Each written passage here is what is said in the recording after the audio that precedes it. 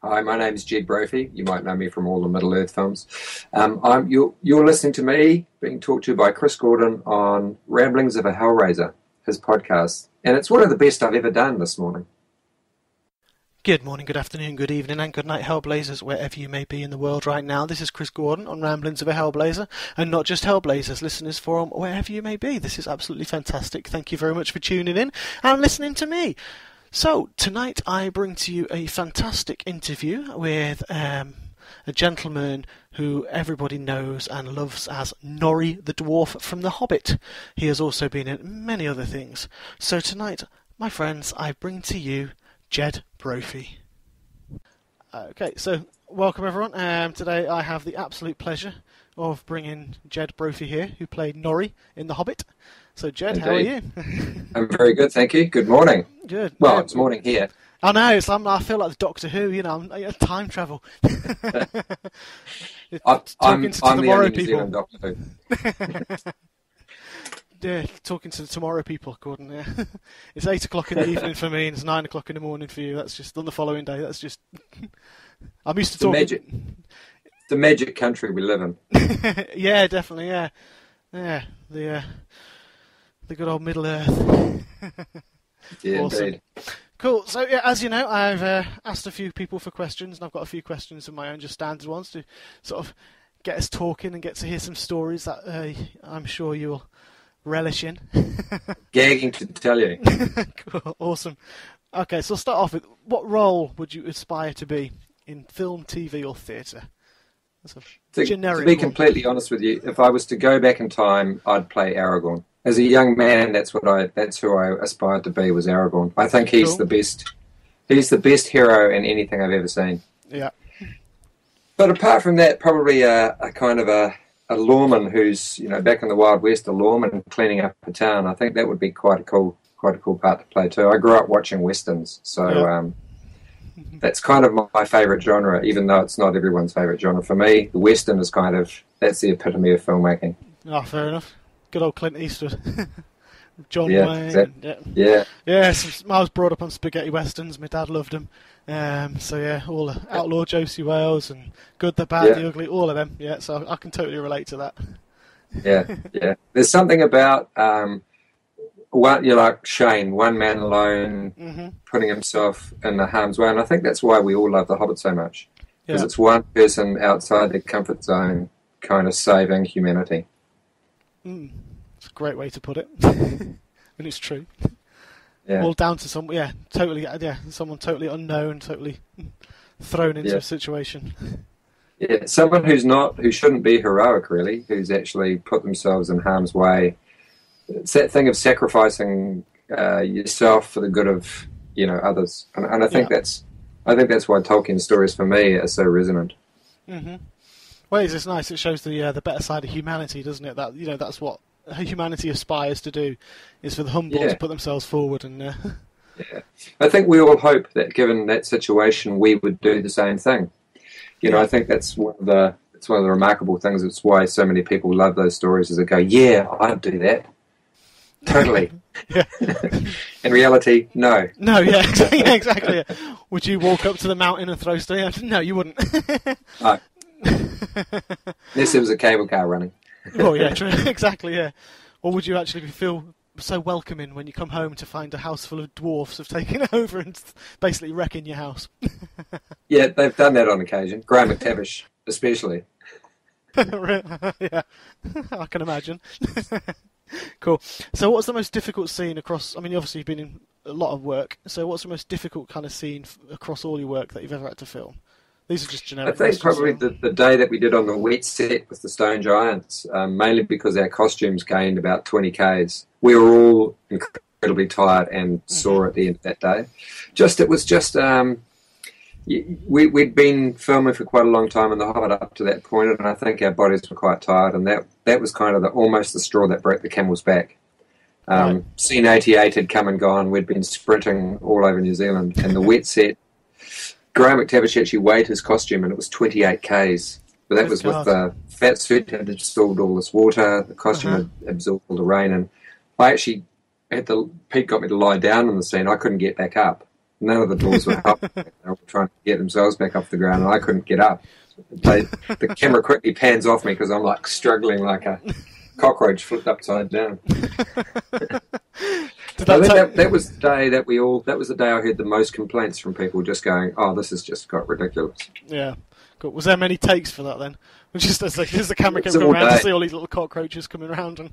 It was all day, and it was just one of those things where it's kind of where it came in the shoot too. It was sort of in the middle of all the hard, hot and heavy work. There was a lot of days that were tough, but I have to say personally, I'd do it all again tomorrow. If I got the phone call saying, we didn't like any of those films, we're going to reshoot them all, I'd be back there like that, even knowing what it was going to be like. Yeah. I kind of think in those kind of films especially, and in hindsight more, the hard work really shows that it's paid off. Because it's just an experience I think no one could ever. Yeah. Yeah, I mean, I can't make my words out here. That's really bad. Yeah, we know we're lucky. You know, it's you do a lot of other films and you work for other franchises, but there's something about the way that they set this up in terms of the fandom is so they're unique in terms of the way that they love the writing so much. They love the literature first, and they want to see that we're actually paying kudos to it. There's a lot of responsibility, but at the same time, that's a good thing. You kind of feel like you want to do a good job and you want to make sure that people enjoy it. So yeah, awesome. It's definitely a passion that you guys seem to have for it, and it's the fan base across the world just proves how much of a good job you guys have done. Yeah, well, it's a kind of a two-edged thing. If the fan base wasn't there, you wouldn't feel the responsibility. But it's they keep us honest. It's a good thing. Excellent. Now, just one from the general one before we move on to all your Hobbit-related ones is obviously you're no stranger to cult classics, having been in Hercules and also Ramius in Xena. Do people still come to you for those two? Because they've got huge fans, especially Xeno's got a massive fan base as well. So. They had the last really big convention in the US last year, and so a lot of friends of mine went. I think I was working on something. Right. But yeah, that fan base. That fan base has been great, but the one thing it did for the New Zealand industry is it upskilled us. It was the first time that Hollywood had come here and shot a big TV series in New Zealand, and a lot of our crew, a lot of our stunt crew, a lot of our actors got an opportunity that they hadn't had before to sort of work on something that had a much larger audience than the New Zealand audience. Right. And in a way, and Weta worked on that too. They worked on the big creatures and a lot of the armour and the swords, and in a way it was what prepared us for being able to do Lord of the Rings. Without Xena and Hercules, we would have been really behind the eight ball coming in to shoot that. But because our crews had worked on something that had such a large scale to it and such big stories and was quite big theatre, was quite theatrical in the way that it was shot, we were ready to do something with swords and sandals again. And so when the Lords of the Rings came along, we were like, wow, lucky we had all that prep work on Xena and Hercules. Nice one. It did help as well. So Lord of the Rings must have just, for the economy for New Zealand as well, it's just absolutely, it must have been brilliant for you. And the scenery, you really have got the scenery. New Zealand is Middle Earth. It's just, you couldn't picture anywhere else. It's just beautiful. No, we've spoiled it for everyone now, having the beautiful scenery. We didn't mean to, it just was here. We had no choice but to use it. Yeah, we've got Snowdonia right by where I am in North Wales, which obviously we were close to last time. But it's not got a patch. It's beautiful, and there's parts of it which are really beautiful. But sadly, it's not a patch on New Zealand. So I'm highly envious. On its own, it would fit in if we could grab Snowdonia and put it in. It would fit in very well with everything else we have. Oh, it would do, yeah. But you're not stealing that from us. We'll see, mate. Yeah. I think Pete could probably afford it, actually. Yeah, he probably could. It's probably made that much on it. Yeah. Shh! Don't tell anyone. Shh. Awesome, cool. So, also you were in Lord of the Rings as well as just the Hobbit. So, first of all, Sharku, you achieved the Warg Rider, and that was that was a monumentous scene in itself with Aragorn, Gimli, and Legolas, and obviously left a lot of people with their hearts in their mouths, especially me watching as well. Oh, how was it filming that scene and filming it with those three? Especially after you've just gone in and said Aragorn would be your dream character too. Yeah, originally it was meant to be shot at night inside the stables of Erebus. Not of Erebus, of what's the Rohan kingdom called? Erebus. It was supposed to be shot at Erebus, and Well, it was meant to be shot at night. The horses were all, there's a big fire. Sharku comes in and actually has a fight on the ground with Aragorn. So when we came to shoot it on top of the Warg with him getting dragged, we hadn't done any prep work. Right. Pete suddenly realised we hadn't shot it. Vigo and I hadn't talked about what we were going to do. And we literally choreographed that fight in 5 minutes. God. I kid you not. It was snowing. I was in a leather G-string and some leather chaps. It was very cold. Mm-hmm. They had a piece of movable grass that was like a big reel that they pulled past the barrel that I was on to make it look like we were actually moving quite fast. Yeah. And he managed to headbutt me so hard it split the prosthetic on my forehead. I managed to kick the Even Star into his chest muscle, went in about 4 inches. It was shot very, very quickly, and I think that the first take of the fight is the one that's actually in the scene, actually in the film. So it was great. I mean, I hadn't realised up to that point that I'm the only person who kicks Aragorn's butt. And, for all intents and purposes, Sharku thought that he'd won the day, that he'd killed Aragorn. Yeah. And it was really nice to be a part of something that actually did have that effect on the audience. It was great being in the theatre and people going, no! Literally standing on the seats going, no! Yeah. Because they've read the book, so they're going, oh, no, does he really die? Yeah, it was great. It was a fantastic scene. Hearing it, how it's been filmed as well is absolutely amazing. First shot, that is a pretty awesome. I have a feeling now, having seen Bolg's character, I think that Sharku may well be Bolg's bastard son. Looking at how the whole head is held together by plates, I think that he's inherited his father's good looks. Mm-hmm. Yeah, it's one way to put it, I suppose. Very short mother orc. Tall father, very short mother orc. Yeah. The other thing it could work. The other thing that was great about that was my first day on set was working with the wonderful late Sir Christopher Lee. Huge admirer of his work up to that point, and that was my first day working as Sharku, was with him. My teeth actually came out of my mouth at one point and hit him in the forehead. I was meant to say, the Wargs have been blooded, my lord. They have tasted human flesh. They are ready to attack. And all I said was, and then my teeth came out and hit him in the forehead. And without missing a beat, he turned to Peter and said, is it my turn to talk? He wasn't sure if I was finished or not. So, yeah, that was kind of embarrassing, but also very cool. Awesome. I was going to say, Christopher Lee, I asked working with him. He was someone who I don't think there's a single person who wouldn't admire him as a man and as an actor as well. One of the finest out there. So, yeah, I guess it's a true. You've just said how honoured you are to have actually been in his presence and to work with him. Was he that? What was he like to work with around on the stage? Did he have that presence with him that was just like everyone just drew to them? Yeah, he did have that presence, but he never played on that. He never. The great thing about pretty much everyone, in fact, everyone on that film, is no one came with this baggage where they felt like they were any more important than anyone else. Yo. Sorry. That's all right. No one sort of came with any huge ego. He was very aware of the fact that he knew Tolkien himself, and he would drop that conversation every now and again, going, "Well, I'm not sure he would have done it that way."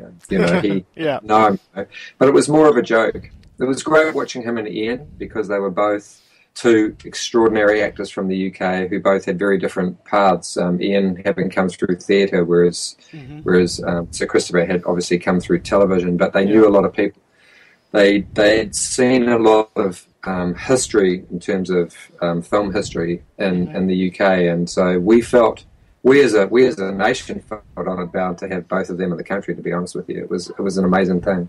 But as I say, he never played on the fact that he'd done more films than anyone in history. He had the Guinness Book of Records, 257 films I think he'd done at that point. And it's almost unbelievable that someone could be in that much stuff. But as he said to me, not all of it was good, young man. I was in an awful lot of stuff that wasn't great. He'd done a lot of Hammer House horror, which we were big fans of in this country. So that was a huge honour. But he'd also done a lot of prosthetics. And that's what we sort of mainly talked about, was how uncomfortable it was to wear, what things we used to get through the day.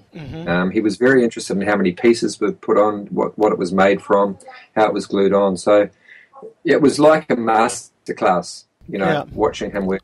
It really was. We were I mean, yeah, I sort of have to pinch myself sometimes to remember, quite what the feeling was working with people like that. It was amazing. Yeah. Oh, brilliant! It's great to hear. I say, because all the times you ever hear people like yourself talk about him, he would seem to be such a humble man as well. And you're right. Absolutely. I mean, the guy was working till he was 90. He was still, he's in his 90s, but he's still working on films and stuff. And it's just like, man, that's just incredible. He's an inspiration. People say to me, "Are you going to retire?" I'm like, "No, I'm going to be like Christopher Lee. Never going to do as many films as him, obviously, but I want to still be working and have that much passion." He had so much passion for it. He wanted to get it right. Mm-hmm. I think that was the thing, was Peter somehow instilled this great empathy for the craft on set, where everyone wanted to turn up and do a good job, but it definitely started at the top. Yeah. If there was any young actor who had come from drama school, had this idea that they were the bee's knees because they were on The Hobbit, working with people like that soon cut them down. Their work ethic was amazing. Yeah, absolutely. Fantastic. I was saying, even Sir Ian McKellen as well, it's like, as you said, two just greats of the cinematic and theatre world. It's just unbelievable. Yeah. And again, so very, very humble. Amazing.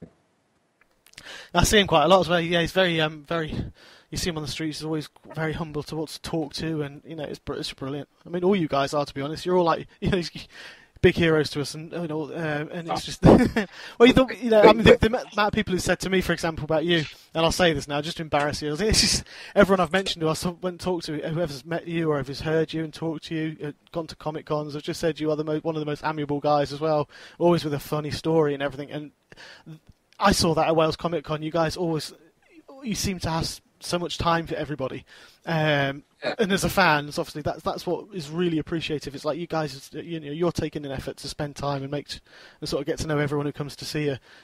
Even if thousands of people flog through each time, but you take the time. We feel on a bound to it's that thing where we know we're the lucky people. Everybody who has anything to do with these books or these films is a fan. I'm a fan myself. If I wasn't in them, I'd be going to Comic Con to listen to those stories. And obviously I know that I'm in a privileged position, having been through all 6 Middle-earth films. It's still quite surreal. It's a surreal thing to go, wow, I was part of filmmaking history, because I think the way that fantasy is shot and the way that we view fantasy films now has taken on a whole new light since The Lord of the Rings. It's like they broke new ground. They reinvented the cinematic reel, if you like, in terms of the look of fantasy and the way that fantasy could actually have that kind of impact on Hollywood, especially. Oh yeah, without a doubt, totally changed. It was a whole, it just brought the whole new level of cinematography for people as well.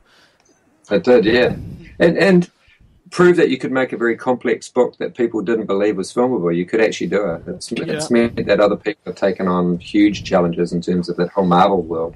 I don't think that those films would have possibly have had the same amount of money poured into them if it hadn't been for the success of things like The Lord of the Rings. The fact that it made money is a huge bonus in terms of getting other people on board to try and shoot something that is complex. And Andrew Lesnie, the late Andrew Lesnie, you can't go past how he changed the look of cinema, just in terms of coloration and shooting at different frame speeds for impact. That huge Black Rider chase scene, for instance, I remember sitting and watching the 20 minutes of that cut together and just going, I have never seen anything like that on film ever. Yeah. It kind of changed the landscape of filming for so many people. So yeah, it's we know that we're part of something that's bigger than just us, and I think that's why we're generous with our time. That's really it's fair enough. It's lovely to hear the passion in your voice as well, talking about it, and that you're enthusiastic about it all. You actually played a Black Rider too, didn't you? I did. Yeah, I was very lucky. I heard I was at a party for a short film I'd made, and I overheard the one of the guys who works for the horse department saying, "Oh, we're going down to do some Black Rider stuff down south," and I was like, You do know I ride? And he was like, no, everyone rides. And I'm like, no, I ride really well. Yeah. And he invited me to go out to where they were training the horses, and got on a horse, and there was a set of jumps there, and I put them around the jumps, and he went, oh, mate, that horse doesn't jump. And I was like, well, clearly he does, because I just jumped all the time. So the next day I was working for the horse department, had 3 months of training before we went down and did those big chase scenes. It was amazing. Oh, fantastic! Yeah. You actually own one. Is it? I've seen a picture on Instagram. So is it Asphaleth? Yeah. Or is it? It's Florian is the name of the horse, is it? Florian's owned by a friend of mine named Joan Abbott. She did all Liv Tyler's doubling on the film, and I think the story goes that Vigo negotiated for her to be able to buy that horse at the end of the shot. A lot of people think that Vigo bought the horse. I'm not sure. That's not what he said, but he certainly made it aware to the producers that the horse should probably go to the person who did all the great work on it. And I go up and see him up in Otaki every now and again, and he's still around. He's fathered a lot of amazing horses, actually. And but I own one of the Rohan horses, one of the horses we use for the big charges. Oh, right, okay. I bought him at the end of filming, so yeah, he's my baby. Awesome. Keeping it all in the family. Yeah, that's right. Oh, brilliant. Cool. So, in The Hobbit itself, obviously Nori, dwarf of Durin's folk. I won't go into it because everyone knows this more than I than me, and you've heard it so many times. You've actually answered that one, was about whether you're excited to be such a big part of Peter Jackson's The Hobbit, but you obviously are, and impassioned about that. How did your research play in Nori? We were very lucky. We I'd read the book, obviously, and he only says one thing in the book. He says, Dori lost the Hobbit. I think that's the only thing he says. But on the very first day that we all got there, Peter and Fran and Philippa and the artists, John Howe and Alan Lee, had these amazing drawings of our characters. We had all these sketches from Weta Workshop of the different hairdos and the armour and the possible weapons that we'd have. They gave us a complete backstory. The Ori Dori Nori story was that Ori and Dori had been still part of the family unit, but Nori had been kicked out, possibly for being a thief, possibly for stealing things from his own people. Whatever his reasons, he'd become a bit of a rogue and he'd been sleeping rough. And this journey was a way of getting to know his family. Getting to know, especially Ori. Ori hadn't really been a part of the whole dwarven, warrior thing. So I think Nori was going along there to try and show him a few things about how to be a bit of a vagabond, a bit of a roustabout. Obviously, Dori is this kind of mother hen. So we'd been given very clearly defined family, in terms of how we fitted into our families, but also how we fitted into the greater family of being part of Durin's folk. We're sort of distant cousins, whereas Philly and Killy and Thorin are obviously directly related. So it was a really complex backstory that we were given. So we didn't have to do an awful lot of work on our own. It was really more taking that and then working out how we were going to incorporate that physically, mentally. We were also given the opportunity of designing our own weapons with a designer from Weta. So, all right, cool. Amazingly, that tall Tommyknocker thing that I carry with me was kind of based on a Māori taiaha, which has a blade on one end and a pointy bit on the other. But to try and make it part of the mythology of Middle-earth, we decided it was a mining tool. Right. So one end is used to break the rock out and the other end is used to break the rock up. Just happens to be very good for smashing goblins and orcs as well. We had a lot of input into making them three-dimensional characters from that. Right, okay. As a result, Pete says, if it was me, I'd be trying to steal everything that I can find. So every set that I went on, I would look to see what I could try and pocket while we were filming. The costumers would shake me down in between takes to make sure I could put it all back. But I did get some pretty cool things. I was about to ask you, did you? Come on, can you spill that or not allowed? I got a lot of pieces of gold. I got a couple of salt and pepper shakers from the Elven Kingdom. I got a pipe from Bilbo's place, which I had to put back.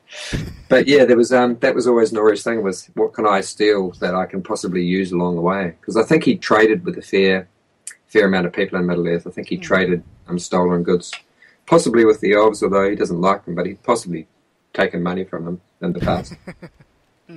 Yeah, so like I say, we were able to fabricate an awful lot of backstory for ourselves, which was useful in terms of having 13 people on set to find something for you to do. Yeah. If Thorin and Bilbo are having a conversation, the background in three-dimensional still has to be real. It's not like 2D where it's, one in the foreground's and shot and the background is blurry. We had to still be having a real life. So having those backstories gave us reasons to actually have conversations with other people on set and make it a real thing. Awesome. Yeah, that's great. I can't. Just, sorry, I've just lost myself again now. Just listening to you talking away about it, it's just absolutely fascinating. But yeah, no, you say when you have got those background stories as well. That's something that, because of the cinematography of Lord of the Rings, you're right. It doesn't just focus on the two central ones. You're constantly looking around because there's so much to see. So the fact that you have evolved yourselves into having those backstories, it fills out, and that's what kind of makes it all special. It's a constant example of just what works beautifully on screen. Yeah, and it evolved during the shoot. I remember Adam saying there was a point at which he wanted to move away from the family unit and become this dwarf on his own, like making his own kind of having his own bravery and gravitating more towards Dwalin's character as the war chief, someone to watch to learn how to fight. And, it was really good. So we'd have those conversations on a daily basis where Pete'd go, well, here's the set.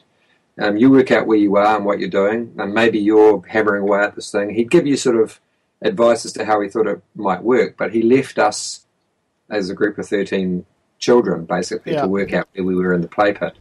And that gave us an awful lot of freedom to try and explore those backstories and try and create, as I say, a three-dimensional character for the audience. But it also kept us alive as characters. If you didn't have that kind of backstory and you didn't have the passion for it, it would have been very easy to go to sleep and just kind of be in the background doing nothing. But it was a bit of a challenge to try and make the fabric of the scene tell a story, not just what was happening in the foreground. Peter's the master of shooting reaction shots.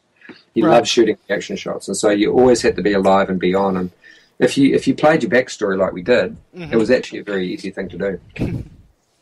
Awesome. A lot of fun.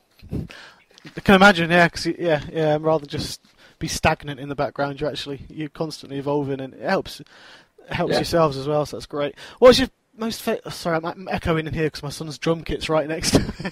We're moving. That's why I'm sat on the floor. I will apologise. We've had to strip all the carpets and get rid of the dining room table. So yeah, to everyone who's listening, Jed can see me sat on the floor of my dining room. So I'm sitting in space. I'm gravitating. We gravitate here. We don't have gravity in New Zealand. Do you have gravity over there? Wow, amazing. I know, it's fantastic, isn't it? Yeah. Well, that goes back to the Doctor thing, you see. You sat floating in your TARDIS. That's right. Cool. What was your most favourite thing filming The Hobbit? The camaraderie. I have to say that for me, my favourite scene was shooting the barrels, being in the river, because a lot of the stuff that we did was pretty hot and heavy work, and being in the water in a wetsuit was fantastic. Yeah. It was also a lot of fun giving Martin Freeman a hard time about the fact that none of us had got out of the river at any point. So he was floating in dwarf wheeze. So it was great. It was great to kind of give him a hard time on a daily basis because he was the prankster amongst the group. Right. He was the one that was always making fun of people and keeping us jollied up. So it was nice to be able to get back at him. But yeah, for me, it's that being part of that group dynamic, being part of such a great group of people. I mean, we still see each other, on a weekly basis, some of us. And whenever I travel, I've got places to stay. Yeah. It's been an amazing thing in terms of that friendship. You do a lot of films where you don't see people afterwards, and this is not one of those. We see each other all the time, and it's always a great joy to catch up and tell those stories. And I think that's why we like sharing them with other people. We had such a great time. It was like I say, it was like 13 school kids in big pants in the sandpit, just playing with whatever toys we could get our hands on. So brilliant. I think if there's one single thing I could take away, it's just that work ethic that we're on this great journey together. It was amazing. Oh, fantastic. That's really good to hear. Especially about Martin Freeman. Yeah, I know. He was very funny. He came up with all sorts of games to keep us from going spare. But he was also the one that he got away with calling people on an awful lot of stuff. Right. You couldn't really begrudge him because he did it in such a lovely and funny way. But there was a bit of a bite to the end of it too. He's got a cerebral wit, that's for sure. Awesome. He's I'd love to meet him one day. He's got He's very funny, man. Oh yeah. Are there any other funny stories then? Before I go on to the questions from fans that you can sort of regale us, like what you just sort of the pranks you pulled on each other, or things like that, or outtakes? There was a lot more pranking on Lord of the Rings, I think, because a lot more stuff was shot on location. We only shot 8 weeks of location on The Hobbit, and a lot of it was in the studio. It wasn't There was one day when we were all gearing up in our regal armour to possibly bust out the gates, and then Thorin stops us because he decides he's not going to. Where William Kircher had the special helmet with a hole in it to go over his axe, and we kept hiding it in between takes, and so he would be rushing around madly trying to find this helmet. We would just hide it. No one told him that we were doing it. We just decided we would. It may well have been Martin's idea. I don't know. Probably not. But no, there wasn't really. There's not any one thing. It was just every day was fun. Yeah. You know. Yeah. Like you say, a bunch of school kids. It just sounds like you just sort of had that. Sort of camaraderie mentality. And you say you don't get that on a lot of films. I spoke to a few people from the Constantine TV show, which is where I started this from, and they had that as well. There was that sort of camaraderie. But you see some of the big films and that, and you're right, because it's a film, it's a piece of work. You enjoy yourselves, you have fun on the set, and move on. And then you don't, that's it. Then you've moved on. But I think just the whole aspect of The Hobbit and Lord of the Rings is just so much so that. It's part of your life, and speaking to you now for the last half an hour so far, that's all I've got is just how much of a part of your life that's going to stay now. It all comes from the top, Richard Armitage is a true leader in terms of he would always ask how the group was. He would always try and find out how the morale was. He would make sure that his troops were happy and well fed. He was the heart and soul of that journey, just in terms of if ever we were looking tired or whatever, we'd look to our leader, and he was never. I trained with Richard. He's mentally the toughest guy I've ever trained with, just in terms of how determined he was to be fit and to be the king and to be able to do whatever it took to get to the end of his mission. And there were definitely times where he had to take himself apart because of Thorin's journey, where he was separated from us mentally. But, no one actor ever came on set with an ego bigger than the project. And that is what defines these films, is that the story is like that too. That's you're only as strong as your weakest player, and Tolkien writes like that even the weakest player can be the person who saves the day. Well, exactly. Which is, like you said at the beginning, that's the whole point. It's and so that's that kind of the kind of mentality of the writing, or the ethos of the writing, but also the way that the filmmakers had kind of what they'd learnt on Lord of the Rings, is that you don't have to cast huge superstars to make a good film. You want to cast a group of people that gets what you're trying to do and will follow you to the ends of the earth. And we would have done anything for our filmmaker. Literally we would have done anything. But we also would have done anything for each other. And I think that's, whenever there were tough days, we'd help each other along. If someone was struggling, we'd say, come on, man, just one more take. We can do it. Let's go. There was one day on the Goblin Caves where most of the actors had been swapped out by their stunt doubles, and there was only myself and Martin, Graham and Richard left of the actors. And at the end of it, we were almost fainting from the heat. And I said to Richard, I was only doing it because you were still doing it. And he said, I was only because Graham was still doing it. And Graham said, well, none of us were going to quit as long as Martin was still doing it. So we'd hung in there and hung tough because we didn't want to be the one to actually let the side down. And I think that if I had to take one day away from it and go, that's the day that I went, I get what this is about. We came off set very proud of the fact that we backed each other. That's really good. That's great. And Graham obviously now in Outlander as well. So he's sort of similar. It's still medievally type roles. He's just playing Dwalin. He's going to play Dwalin in everything he does. Sorry, Graham, but it's true. Slightly angry man. Slightly angry warrior type of person. He's changed his dwarf robes for a kilt this time. Absolutely. He probably had a kilt on underneath his dwarf robes, to be honest.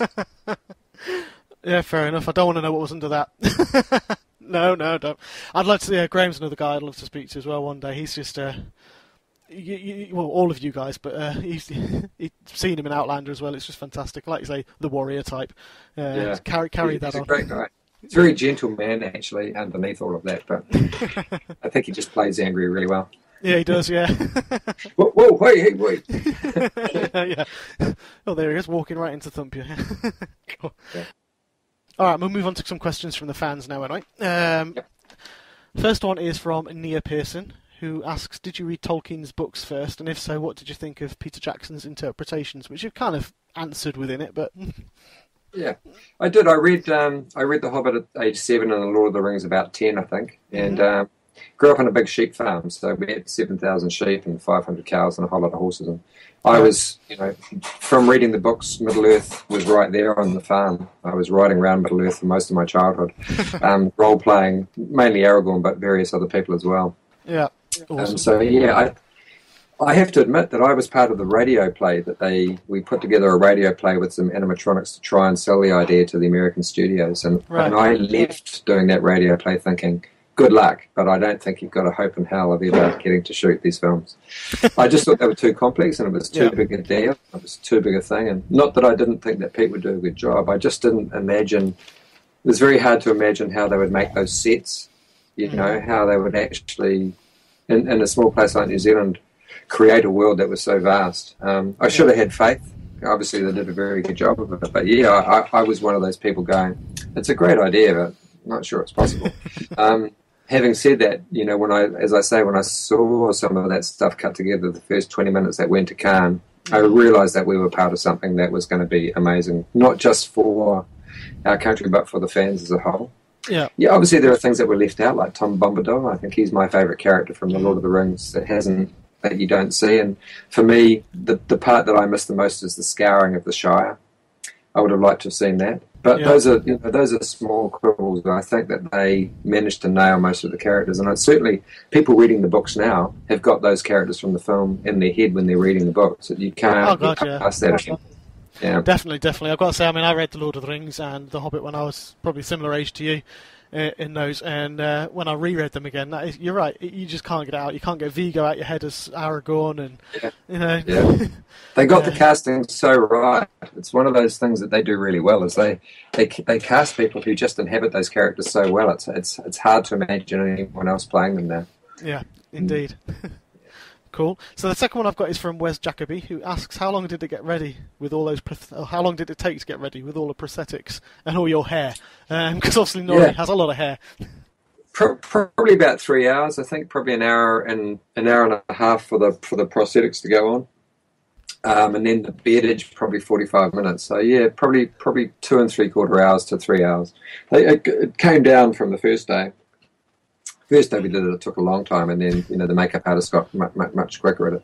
Yeah. I have to say, actually, if we're to point out one group of people that really went above and beyond, our makeup and wardrobe people were the most amazingly patient group of skilled artisans I've ever seen, because it was a huge day every day, not just to put it on, but to take it off. What people forget is that they're there at the same time in the morning as we are, and that they leave a long time after we leave, because they've got to clean all of the wigs, clean all of the beards, put them back on the rack ready for the next day. So the remarkable thing about these films is it is such a team effort, But yeah, so Sharku and Lord of the Rings, 7.5 hours. Jeez. 7.5 hour job. So that's the longest one I've ever done on anything, but well worth it. Yeah, that's like my entire day. Yeah, very, very, very long days, but still good fun. Brilliant.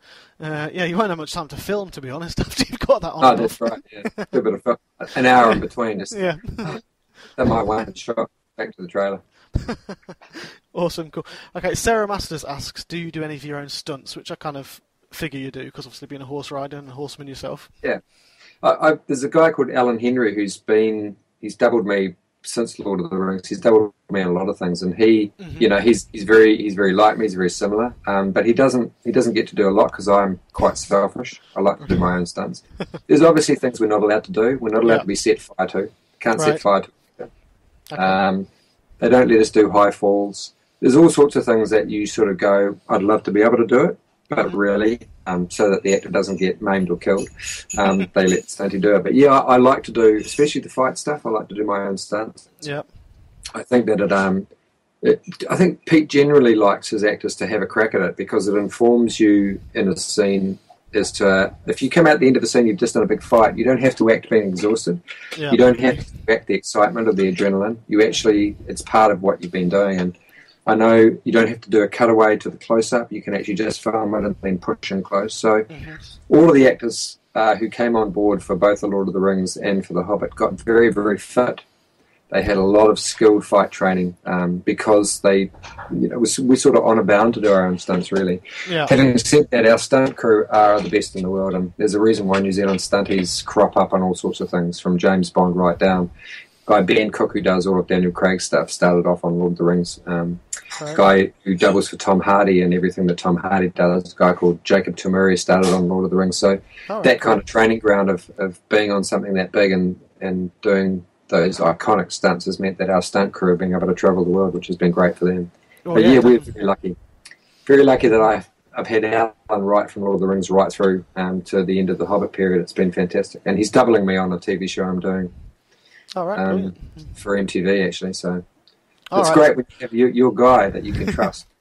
Would that happen to be Shannara Chronicles? Yeah. I haven't been able to talk about my character, which is... after the 5th of January, I'll be able to sort of talk about it a little bit. They're trying to keep it under wraps, which is... Yeah, I was going to say, I won't press you on that one, don't we? It's kind of cool, but it's also very frustrating, because it's an exciting character, it's good fun. Yeah. Well, maybe I'll get to talk to you about it again. I know I'm hoping to try... I'm in talks with Manu about it, Manu Bennett. He's a hard guy to press down. He's very busy. He is. I was trying to track him. He's everywhere. He's all over the place. It's like, all right, trying to get. He's our most travelled Kiwi at the moment. Wherever you are, Manu. Hey, bro. wherever in the ether you are, be good to see you again sometime. Yeah, I think he's on the way back from Germany somewhere at the moment. Yeah. But yeah, no, he's I'm trying to track him down. Obviously, he's in Shannara as well. He's promoting that, so I'm looking forward to seeing that myself when it comes out. That looks it's going to be great. It's going to be great for the fans. Yeah, it definitely looks that kind of... Again, it's from another huge, fantasy novels, just like the Lord of the Rings. So yeah, it's that'll be a good one to look out for. Okay, Emily from Twitter has asked, would you ever be interested in having a reunion with the other Hobbit actors and making a short Hobbit musical? We've talked about that so many times. We do. Most of us get together at a thing called HobbitCon in Germany once a year. Great guy Dirk Bartholomew, who started RingCon, has been doing it. But really, we've just had a big round of Christmas emails from each other. Actually, what we call the Fellowship, which is the 13 dwarfs, Ian and Martin. We sort of call ourselves a Fellowship. That's the kind of hardcore that started together, and we do keep in touch with the idea that one day it'd be great to have to come back and shoot the 4th film, the Ori Dori Nori story, get everybody back on board. Obviously, Philly and Kelly and Thorin would be there as ghosts, a bit like in Star Wars. They'd be able to. But I it would be fantastic to get together in one place and have a huge reunion. I think we'd all be up for it. It's just one of the great things of having been in these films is what it's done for people's careers. It's been an amazing way of launching into that kind of international stratosphere of being asked to do projects in other countries and also projects in our own countries that have been shot from overseas. There's nothing better than being in a film that upskills you in other people's eyes, just in terms of you being a saleable commodity. It's a hard thing down here in New Zealand. A lot of the stuff that we do doesn't get seen at all by other people, so, yeah. Sorry. That's all right. Someone's barking at me. It's stuff that's happening out there. So, yeah, I mean, trying to track everyone. Like I say, Graham's busy on Outlander. Richard's in Berlin shooting a TV series there. Manu's in Shannara. So, Adam Brown's shooting stuff in the UK. Everyone's busy, which is a great thing. Obviously, Aidan is pole darking for the rest of his life. Great seeing him in that, because Ross Poldark was one of my favourite characters from my youth growing up. It's nice to see our friends getting good jobs, and we have to be honest, if it wasn't for the exposure of The Hobbit, apart from Martin, who was a megastar, and Ian, who were megastars before, a lot of us it's been a great thing in terms of being a viable entity for outside studios going, oh, well, you're in The Hobbit, so we'll look at you. All right, awesome. It's opened doors for all of us. It's been great. Yeah, no, that's great, and it's great to say to bring to us fans as well your acting prowess, and obviously everyone's to come to us to see. Yeah, pat yourself on the back there. That's a good one. So yeah, no, to sort of bring that, and it's great to see that you guys are all so busy with it. And except for me as well, for you guys wanting the reunion, it's hard because you're all so busy, and me because I'm trying to get hold of you. I'd love to talk to you all on here. Look, it may well be that that next time we meet will be on Mars or on the Moon or something like that. Who knows? Yeah. I think if Pete ever stops long enough to have a reunion, I think he'd love to organise everyone coming back from both films actually.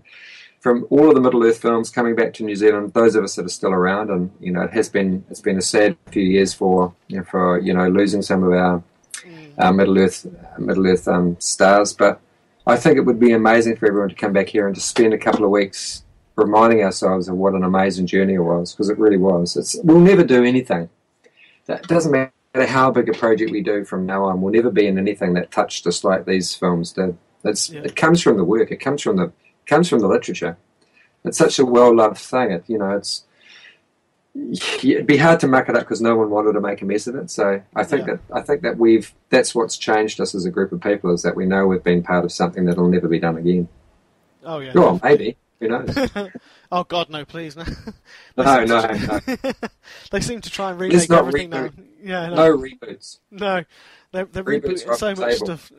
Exactly, they're rebooting so much now. You just leave Lord of the Rings and Hobbit alone. Just leave them. They're just perfect. I'm not a fan of the reboot. I'm a fan of new stories. Exactly.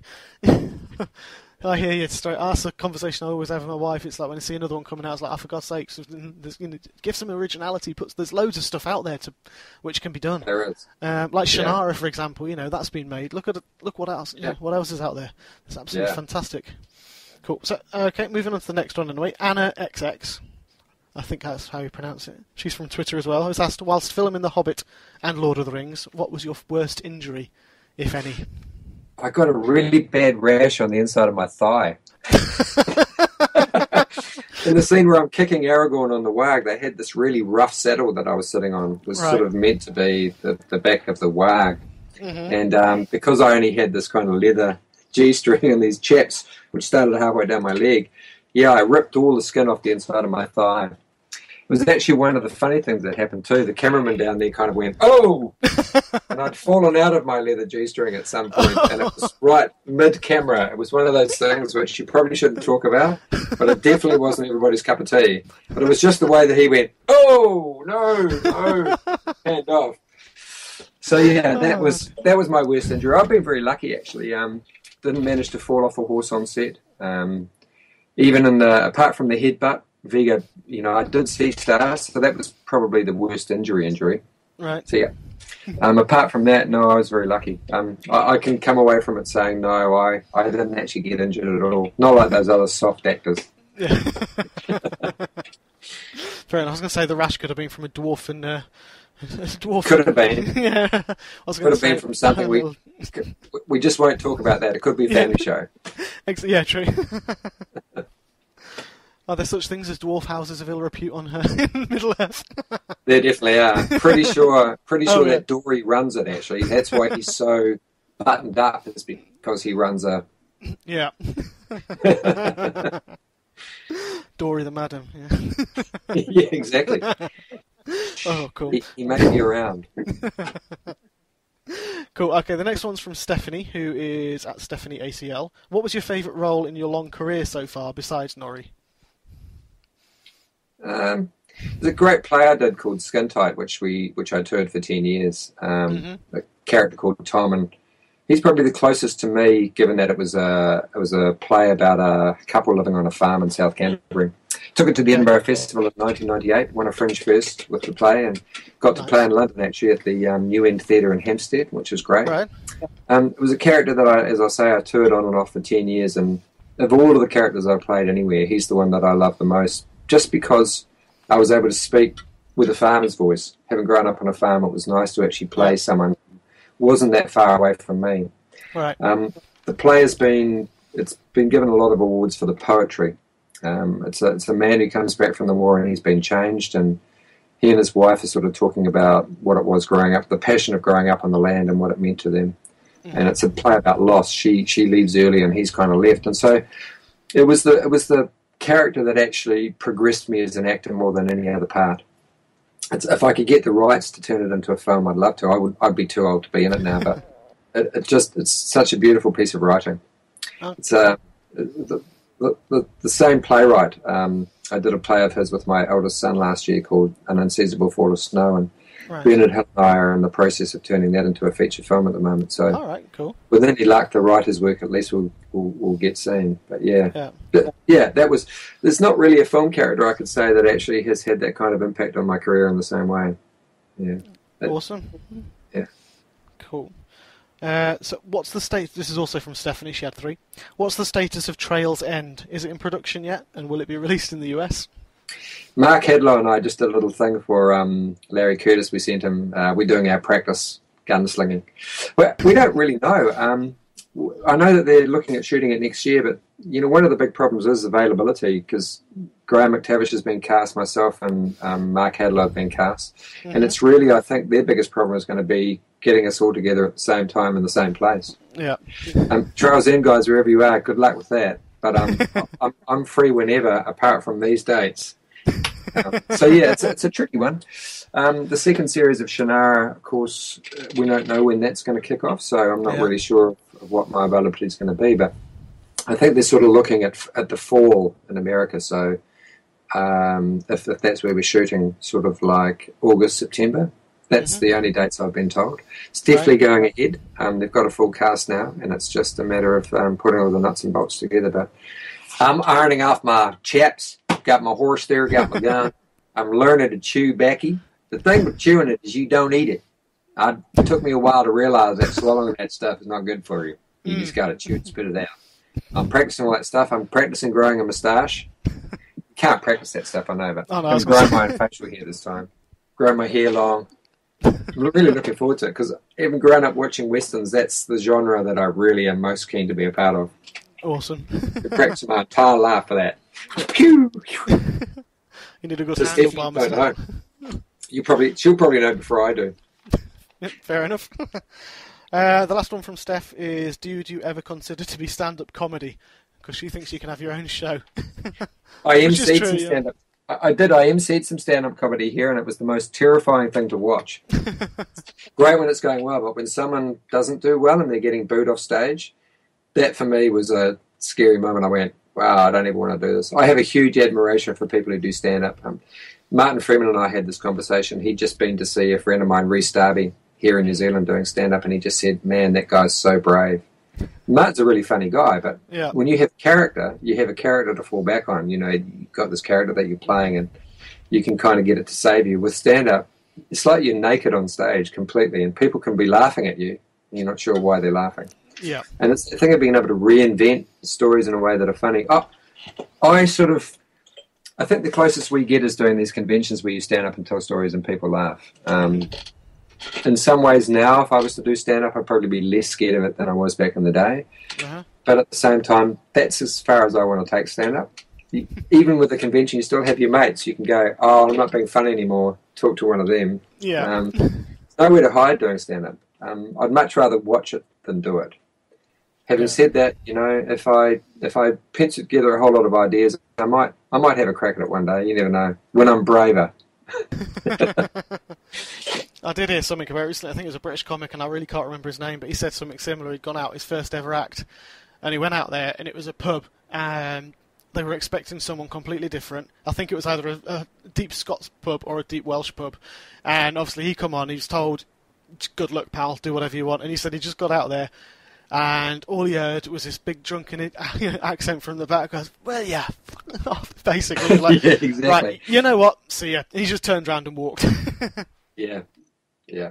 It must be nerve-wracking, like you say. You haven't got anyone to fall back on. But yeah, you'd be good at it. You're good a storyteller. I'm sure you do fine. Yeah. It's just that thing of holding your nerve. Really, it's being able to hold your nerve and go, okay, well, these are funny stories. But the great thing about conventions is it's a captive audience. They already know what you're going to talk about. It's a kind of it's a secure realm that you're exposing yourself into. But you are really exposing yourself. Yeah. Yeah, I was going to crack a joke about exposing yourself as well. I'll keep away from that. Okay, Diana, who is at Rexy, is my co-pilot. Some cracking names on Twitter, aren't there? She's like, what's your fondest memory of working with Peter after all these years? Again, I think it's probably stuff we've kind of touched on, but... Yeah, my very first day on a film called Brain Dead, which was a zombie film. My recollection of getting cast was him coming backstage in a play that I was doing that was written by the co-writer of Brain Dead, a guy called Stephen Sinclair. And my first day on set, just realising what a genius Peter was, because he had created this entire zombie world in a comedy way. It wasn't zombies like we'd seen before where people were meant to be terrified. This was really, really funny. It was a scene set in a graveyard.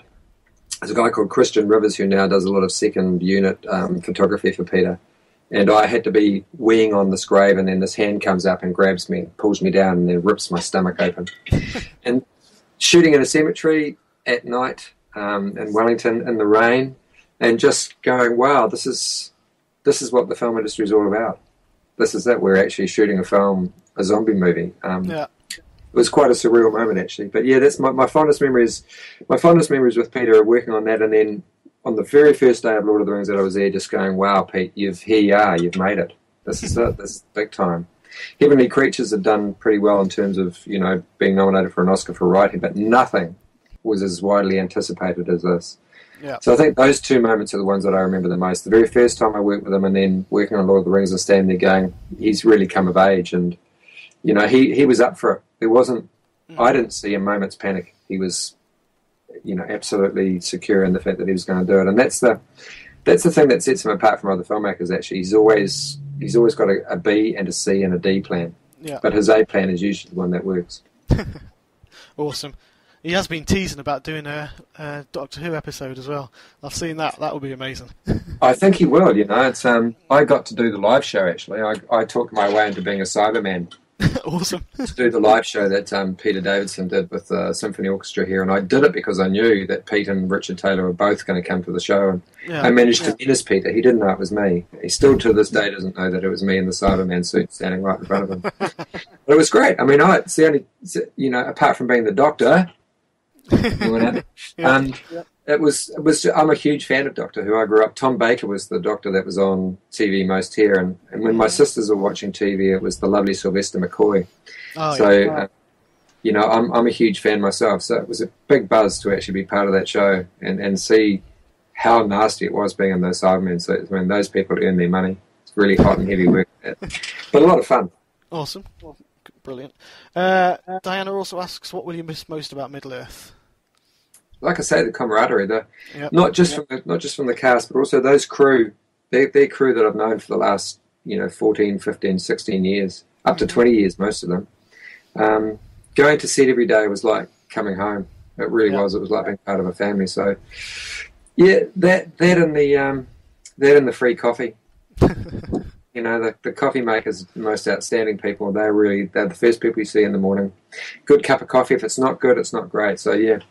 That like I say, we see a lot of the cast. We still see a lot of the cast, and I do see a lot of the crew when I work on other stuff. But it's that combination of working really hard on something that is a really loved story, working on great literature, working on huge, amazing sets that those guys built. Not having Alan Lee and John Howe around, they were like an institution in Wellington. They'd been there for 14 years, and you'd see them scribbling away in various corners, and bumping into people like that. I'm going to miss that. I do hope that one day we come back and just shoot another film, just something to title. I don't know what. Just that's my. I don't know where. If you're listening to this, Pete, if you ever watch these things, I think you have to come back and do it, mate. Nah, nothing. Yeah. If only he would listen to this, that'd be great. I know, it'd be great. Well, you never know, actually. When I'm tagging you in it, you might just think, hang on a minute. Yeah, I might have a look at that, see what lies he's telling now. Cool. The last one from Diana is, do you have a bucket list? And if so, is there anything you would like to share with anyone? If not, it's fine. Yeah, I do actually have a bucket list. I'd love to go and spend a summer in Antarctica. That's one of the things I really like to do. There's a group of places that I haven't gone and seen yet, and one of the great things about doing conventions is it is a way that Kiwis get to see the rest of the world. But there are definitely places that don't have conventions. But yeah, I'd love to do a horseback ride from the bottom of the South Island right up to the top of the North and make a documentary about that. As I say, I'd love to go to Antarctica. Yeah, there is a bucket list of things I'd like to do, but it's mainly places I'd like to go to. Right. It's New Zealand is a long way away from anywhere. We are at the bottom of the Southern Ocean, and it's a long way to go to anywhere. So I try when I do go to these conventions to have a week either side of it where I can go and see other places. But obviously, if I'm working, I don't get to do that. So yes, I do have a bucket list, but it's I love the idea of being in a place where you get to actually meet the real people. You know, like you go to a small village in Italy and you get to stay with them and get to see what the people are really like. I don't really want that tourist being on a Kon-Tiki tour or anything like that. That doesn't appeal to me at all. I don't know that I want to be stuck on a cruise ship necessarily either, but certainly the two poles, I'd like to go and spend some time there and see the top and the bottom of the world. Yeah, it'll be pretty awesome. Yeah, there's a few films I'd like to be in, obviously. A few, like one of the Avenger films or X-Men, anything like that, Mr. Singer, just saying I look good as one of those creepy characters. Plug away. Cool. The last question I got from fan is from Amber, AMS 92096. Another one. If you could have met any character in The Hobbit besides Nori, of course, who would you love to meet for real? Again, I think I know from Tom what you Bombadil. said. I just think the way that he's described as having been there before, he's obviously part of the magic of the making of Middle Earth when the gods decided to make this place outside of where the Valar lived. He's obviously a part of that magic. He sprung up from something. He's never really fully explained, and I think that's the reason why I like him so much, is he's the one that is the most iconic. Yeah. A bit like Bjorn, in terms of you go, wow, where's he actually from? It's one of those great things that Tolkien hasn't really put a firm... Even he seems confused about exactly what Tom Bombadil is. Is he pure magic? He seems to be outside the realm of having any kind of worry about anything. He's an iconic character. For me, he's the one. Let's just keep it simple. He's the one. Awesome. Absolutely. Yeah. Brilliant. All right, well, thank you very much, Jed. That brings us to the end of the interview for the people. If you just stay on for a second after I've said goodbye for the people, and that'd be great. So thank you very much, Jed Brophy. Hope everyone has enjoyed listening to that. Thank you. And I just want to say, great questions. You were saying at the beginning of the interview, I hope these aren't the same questions. They're always different, and I'm always happy to answer them as fully or non-fully as I can. And if I haven't done a good enough job, then feel free to send me a questionnaire on Facebook, my official page. Thank you, guys. Awesome. Cheers, Jed. Thank you. Thank you very much, Jed. That was absolutely fantastic. Well, listeners, that was something I hope you all enjoyed listening to. Certainly enjoyed being able to talk with Jed. And for those of you who sent questions in, thank you very much. Hope you got your answers you were looking for, or ones that surprised you even. And if you did miss a chance to ask a question, don't worry. Jed has spoken to me, and if anyone would like to ask further questions and I can get some together, then he's more than happy to come and have another chat with me to answer questions from you guys. So thank you very much for listening. This is Chris Gordon signing out. Goodbye.